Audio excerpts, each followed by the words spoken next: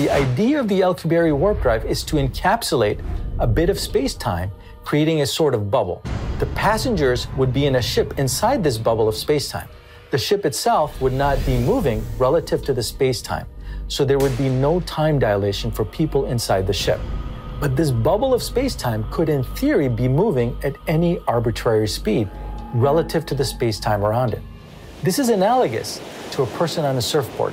The person is standing still relative to the surfboard, but the surfboard is moving relative to the sea around it.